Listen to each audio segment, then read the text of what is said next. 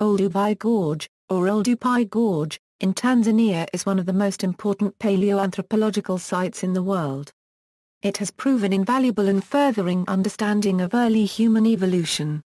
A steep-sided ravine in the Great Rift Valley that stretches across East Africa, it is about 48 kilometers long, and is located in the eastern Serengeti Plains in the Arusha Region not far, about 45 kilometers, from Laetoli, another important archaeological site of early human occupation.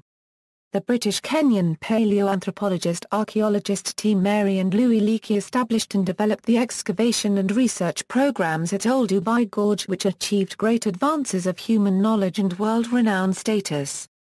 Homo habilis, probably the first early human species, occupied Oldupai Gorge approximately 1.9 million years ago. Then came a contemporary australopithecine, Paranthropus boisei, 1.8 million, and then Homo erectus, 1.2 million. Homo sapiens is dated to have occupied the site 17,000 years ago. The site is significant in showing the increasing developmental and social complexities in the earliest humans, or hominins, largely as revealed in the production and use of stone tools. And prior to tools, the evidence of scavenging and hunting highlighted by the presence of gnaw marks that predate cut marks and of the ratio of meat versus plant material in the early hominin diet. The collecting of tools and animal remains an essential area is evidence of developing social interaction and communal activity. All these factors indicate increase in cognitive capacities at the beginning of the period of hominids transitioning to hominina that is, to humana form and behavior.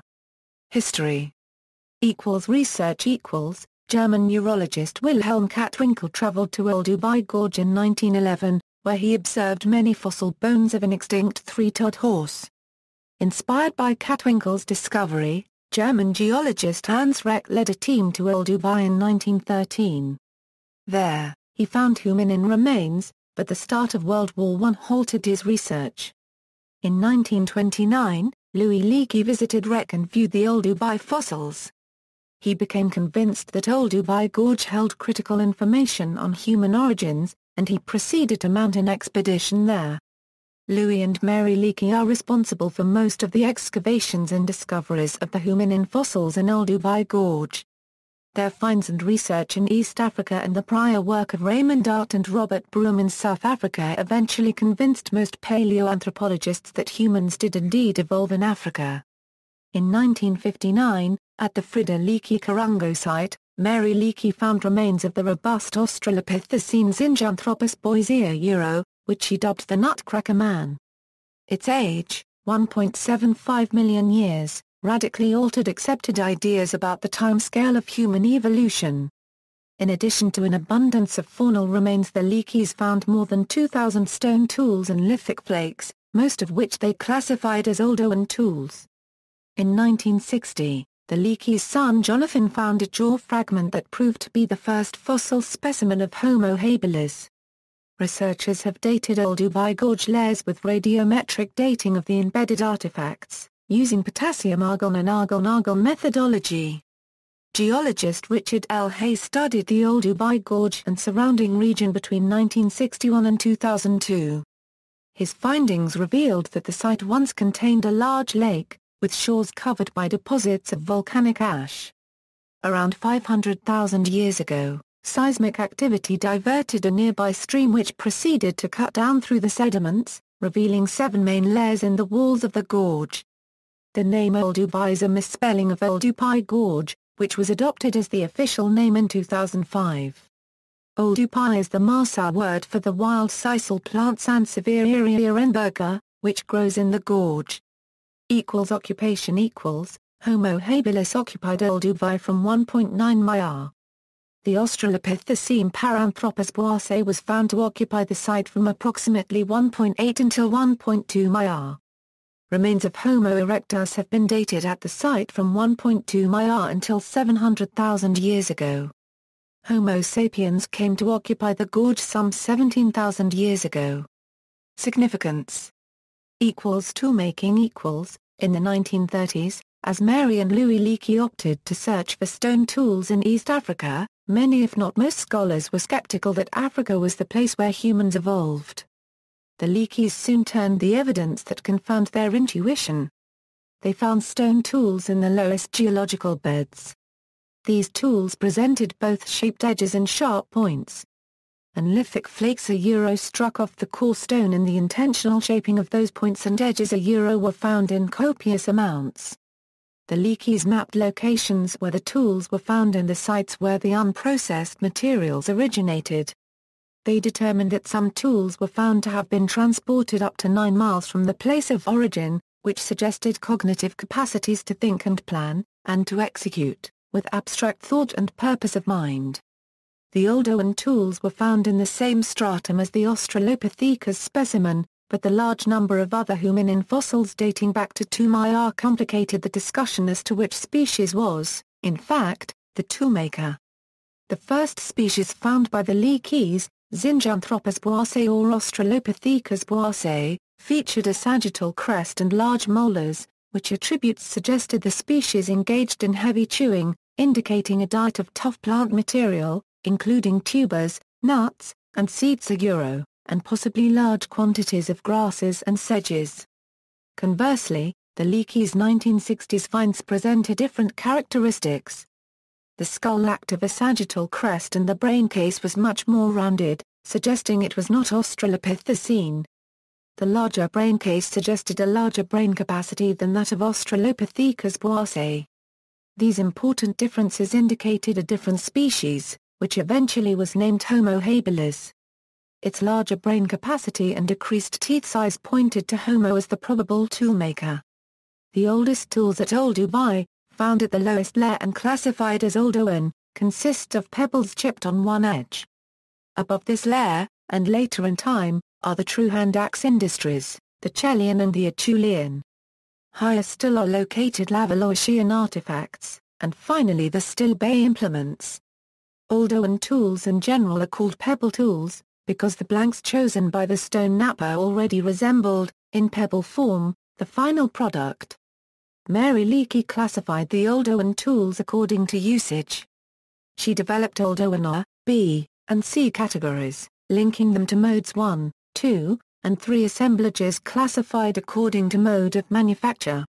Her work remains a foundation for assessing local, regional, and continental changes in stone tool making during the early Pleistocene, and aids in assessing which hominins were responsible for the several changes in stone tool technology over time. It is not known for sure which hominin species was first to create Oldowan tools.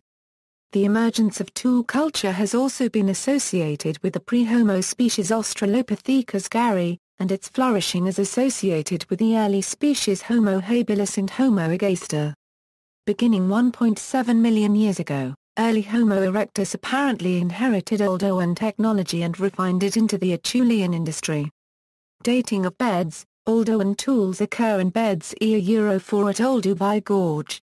Bed I, dated 1.85 to 1.7 Mya, contains Oldowan tools and fossils of Paranthropus boisei and Homo habilis, as does Bed II, 1.7 to 1.2 Mya. H. habilis gave way to Homo erectus at about 1.6 Mya, but P. boisei persisted. Oldowan tools continue to Bed 4 at 800,000 to 600,000 before present.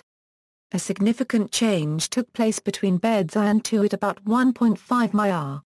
Flake size increased, the length of bifacial edges occurred more frequently and their length increased, and signs of battering on other artifacts increased.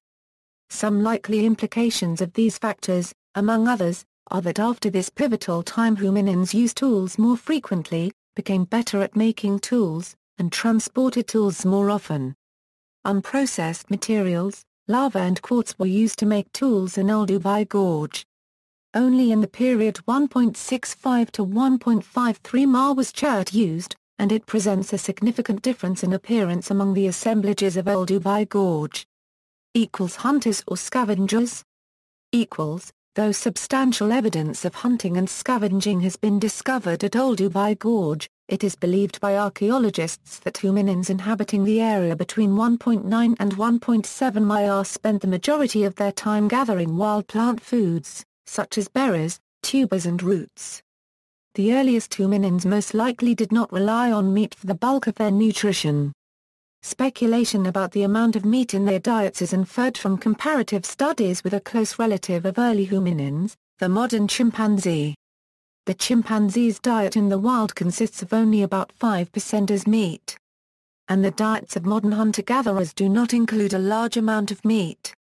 That is, most of the calories in both groups' diets came from plant sources. Thus, it can be assumed that early hominins had similar diet proportions. Much of the information about early hominins comes from tools and debris piles of lithic flakes from such sites as FLK Zinjanthropus in Olduvai Gorge. Early hominins selected specific types of rocks that would break in a predictable manner when worked, and carried these rocks from deposits several miles away. Archaeologists such as Fiona Marshall fitted rock fragments back together like a puzzle. She states in her article Life in Oldupai Gorge that early hominins knew the right angle to hit the cobble, or core, in order to successfully produce sharp-edged flakes. She noted that selected flakes then were used to cut meat from animal carcasses, and shaped cobbles were used to extract marrow and to chop tough plant material. Bone fragments of birds, fish, amphibians, and large mammals were found at the FLKZINJ site, many of which were scarred with marks. These likely were made by hominins breaking open the bones for marrow, using tools to strip the meat, or by carnivores having gnawed the bones. Since several kinds of marks are present together, some archaeologists including Louis Binford think that hominins scavenged the meat or marrow left over from carnivore kills. Others like Henry Bunn believe the hominins hunted and killed these animals, and carnivores later chewed the bones. This issue is still debated today, but archaeologist Pat Shipman provided evidence that scavenging was probably the more common practice.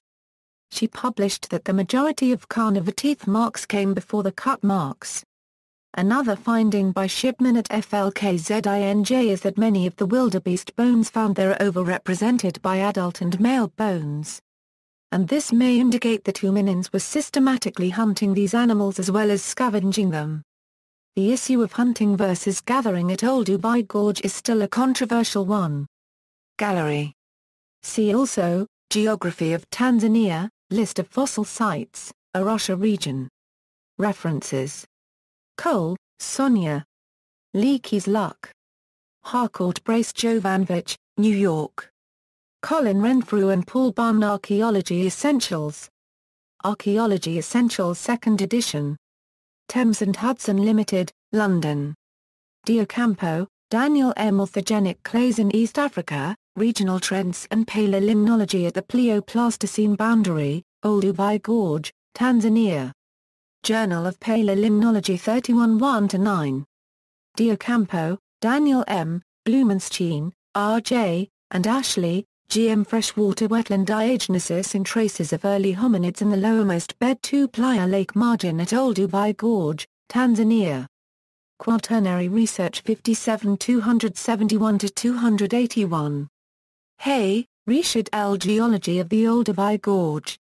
University of California Press, 203 pp. Jengo, Michael F. Evidence of Human Evolution, Interpreting. Encyclopedia of Time, Science, Philosophy, Theology, and Culture Sage Publications December 5, 2011. Young, Lisa. Hominin Migrations Out of Africa. Introduction to Prehistoric Archaeology. University of Michigan. Tacticos, Joanne Christine. A Landscape Perspective on the Oldowan from Olduvai Gorge, Tanzania. ISBN 0-542-15698-9. Leakey, LSB By the Evidence, Memoirs 1932-1951. Harcourt Brace Jovanovic, New York, ISBN 0-15-149454-1. Leakey, M.D. Olduvai Gorge, Excavations in Beds Iron 2 1960 Euro 1963. Cambridge University Press, Cambridge. Leakey, M.D. Disclosing the Past. Doubleday and Company, New York, ISBN 0-385-18961-3. Marshall, Fiona Life in Olduvai Gorge Calliope September 1999, 16. General 1 file. Web December 4, 2011. Young, Lisa. The First Stone Tool Makers. Introduction to Prehistoric Archaeology. University of Michigan. External links, Oldupai Gorge History and Information, Natural History Museum in Arusha, information about northern Tanzania, Oldupai.